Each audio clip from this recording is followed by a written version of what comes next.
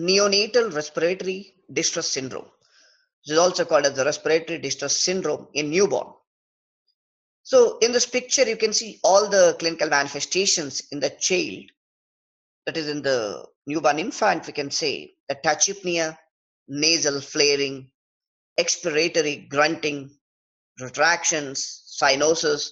All these are the important clinical manifestations of respiratory distress syndrome in the newborn. So in the newborn, the respiratory distress syndrome is not because of the infection or sepsis or anything. It is mainly because of the deficiency of the surfactant. So the surfactant, we know that it is made up of dipalmitoyl phosphatidylcholine, which reduces the surface tension, and this surfactant decreases the pressure needed to keep the alveoli inflated, and it mainly responsible for the maintenance of alveolar stability and to prevent alveolar collapse, prevent atelectasis. So now what is the etiology of neonatal respiratory distress syndrome? It is mainly predisposed by prematurity, maternal diabetes, and birth by C-section. And it is caused by the deficiency of the pulmonary surfactant, which is also called as lecithin, what you study in your medical biochemistry, which is called as dipalmitoyl phosphatidylcholine. Now, what is the pathophysiology?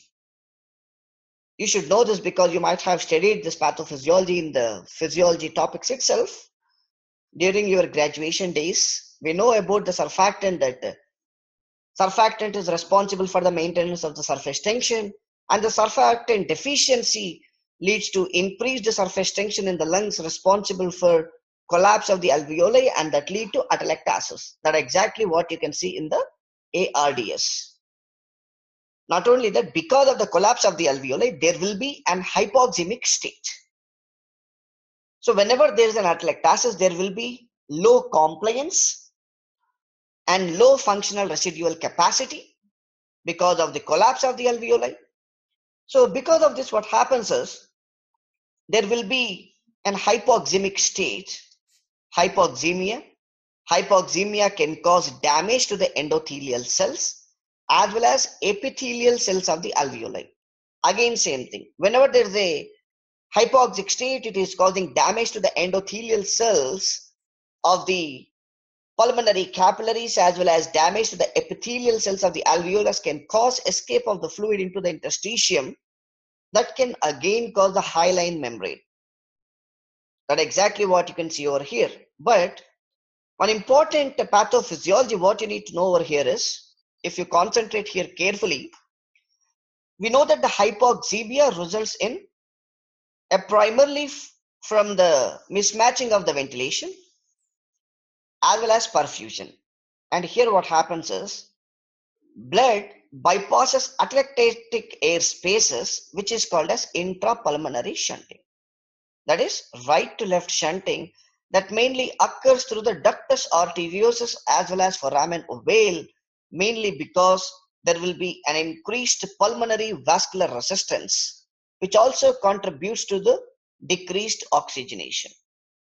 So not only that, the pathophysiology, that is the shunting, intrapulmonary shunting, and the right to left shunting, mainly through the ductus arteriosus and foramen ovale, because of the increased pulmonary vascular resistance, also responsible for the decreased oxygenation and leads to severe hypoxemic states. And whenever there is a hypoxemia, it is always accompanied by the respiratory as well as metabolic acidosis. Now let us see the pathology.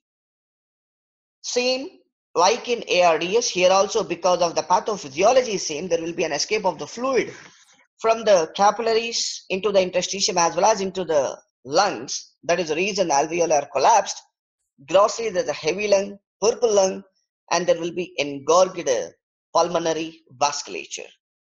And the microscopic picture is also evident with the eosinophilic hyaline membrane within the alveoli, that is surrounding the alveolar walls, and the clinical manifestation where the infant is normal at birth, but dyspnea, tachypnea, and cyanosis within 30 minutes after birth. That is very, very important for your exam. And these are the typical signs what you can see. Typical signs include grunting, which prevents end expiratory alveolar collapse. That's the reason grunting is a predominant feature what you can see in the neonatal respiratory distress syndrome.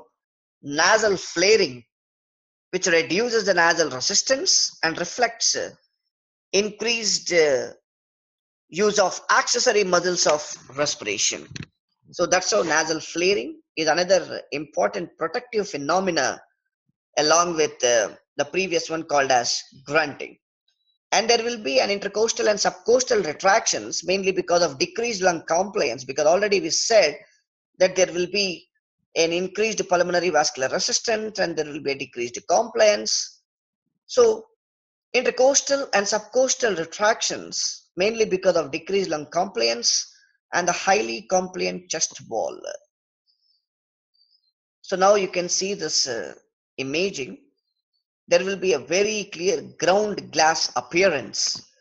This reflects the ground glass appearance is a typical sign for microatelectasis, as well as air bronchograms reveals the microatelectasis in this picture. So this arrow mark indicates the ground glass appearance. And what is the treatment for neonatal respiratory distress syndrome?